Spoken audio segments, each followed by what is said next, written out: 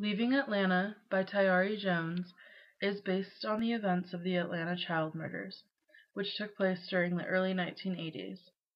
The book is split into three sections and taken from the points of view of three different children: Tasha, Rodney, and Octavia. Tasha is a typical fifth grader. She struggles to maintain popularity and the acceptance of her friends. Her parents begin their separation during this time, and through this she struggles with impending maturity. She tells her little sister that there is a secret word that stops the kidnappers in their tracks. Yet her father moves back in when they escalate. Like her other classmates, Tasha's world is suddenly rocked by trauma. She begins to learn how different she and her classmates really are. "Who was that boy you were talking to?" "He's in my class at school." "How old is he?" 11, Tasha said. 11 times what? Daddy asked over the clink of the turn signal. "I don't know how old he is," Tasha admitted. She didn't know how old he was, but she was pretty sure how old he wasn't. Was that enough to make it a lie? "Look, Ladybug," Daddy said, looking at her. They were at a red light. "Stay away from that boy. He ain't nothing but trouble. I know you think I'm an old man, but I used to be a boy myself, so I know what I'm talking about." "Okay," Tasha said, hoping that her cooperation would end the discussion. Daddy said under his breath, "That boy'll be lucky to see the other side of 18. Tasha had heard him, but pretended not to. She climbed into her yellow and blue bed with the air freshener in her hand.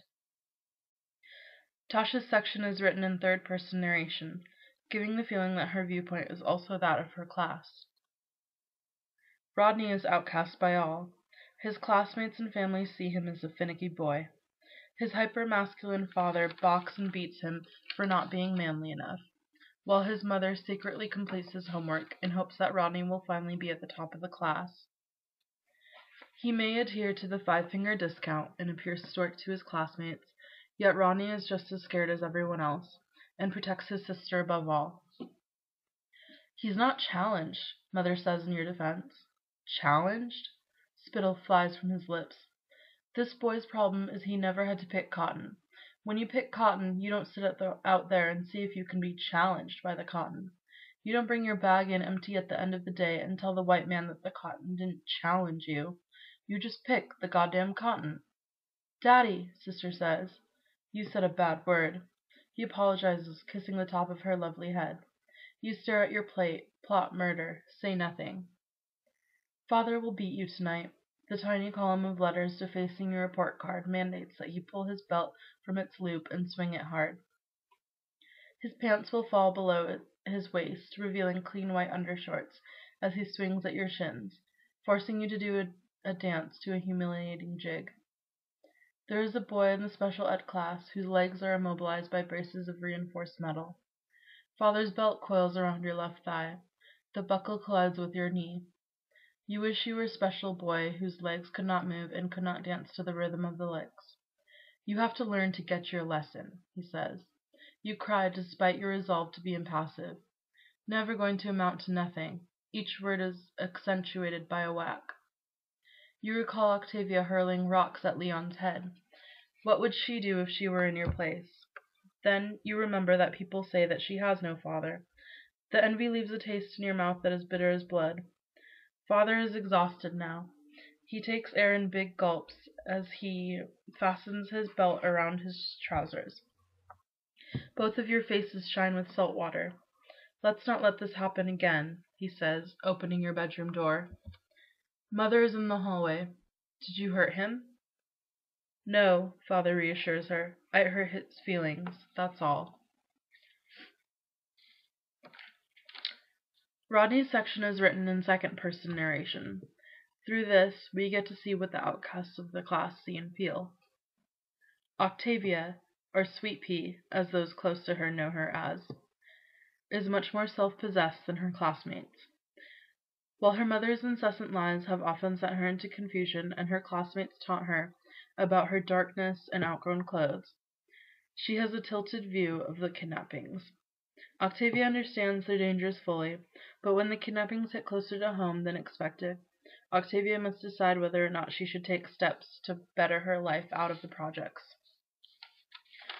Octavia's section is told in first-person narration.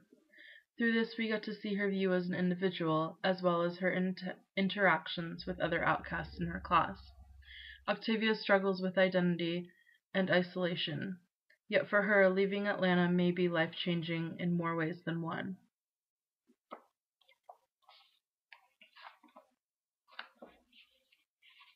She put the telephone down. Octavia Yvette Fuller, where the hell have you been?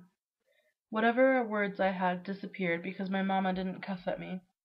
I was at the park, I said, but that was only half of it. What happened to your face? Mama's voice was high like Darlita's. Nothing, I told her fast. I just fell, that's all. I was up at the park. At the park? Mama grabbed me by my shoulders and shook me hard. Don't you ever go off like that again. I worked too hard to have to be worrying about you. I didn't know if you were kidnapped, somewhere raped, laying dead in a ditch. Her fingers mashed my skin like dough, or with some boy. But Mama, it wasn't like that. Then she hit me across the face. I tried to pull away, but she still had me hard by the shoulders. She put her face right up to mine. The white part of her eyes was crisscrossed with red. Mama's breath in my face was strong like a whole pack of cools. She shook me again, my head flopped back and forth like I was made of rubber. How many children got to die before you learned to bring your ass home? She slapped me again and had her hand back to give me another one. I opened my mouth to holler so maybe somebody might hear me and save me, but Miss Darlene came busting in, turning on the light. The book is centered around the trauma and events of the Atlanta child murders, but it looks at each character's story in a different sense. Not only do we witness how such an event changes the African American community, but the children's realization that they are, in fact, vulnerable.